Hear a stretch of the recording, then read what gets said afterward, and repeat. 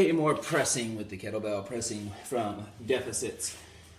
Got the demon bell out appropriately because this is one of my little demons here. When I press, I'm not always super stable and I'll rock through my feet a little bit. So this drill is a way to eliminate that. I'm going to go from half kneeling, both knees down, trying to clench the glutes, but I'm on my knees. I don't have my feet to kind of rock and shift on, so I'm going to have to make more stable the pillar of the body, which is going to be just a little more difficult.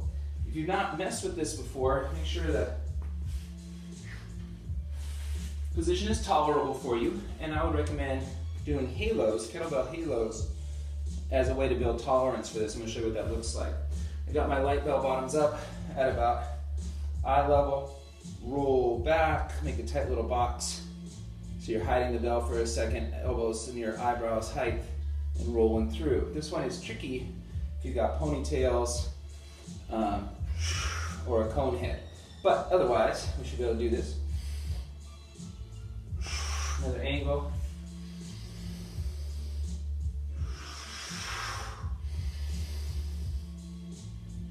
And from the back.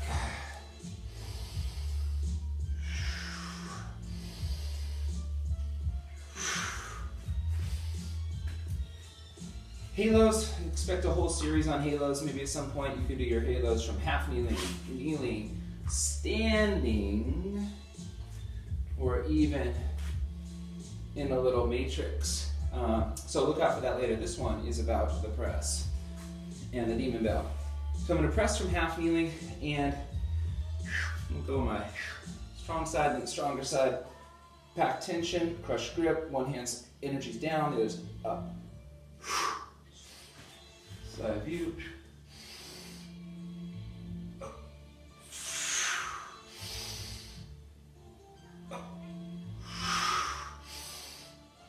One of the reasons you're going to get stronger in your pressing with the kettlebells is because of the offset nature of the weight, the longer handle. You can really get low into the pocket for your serratus muscles and lats and really pack things tight. I'm going to show you the other side. You got to get one from the back. Pack tension. Keep the pillar tight.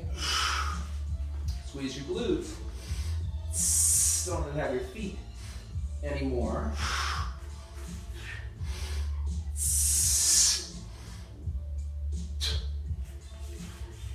Deficit presses, demonstrated earlier from Z press, from seated. You could do a straddle press with a big splay.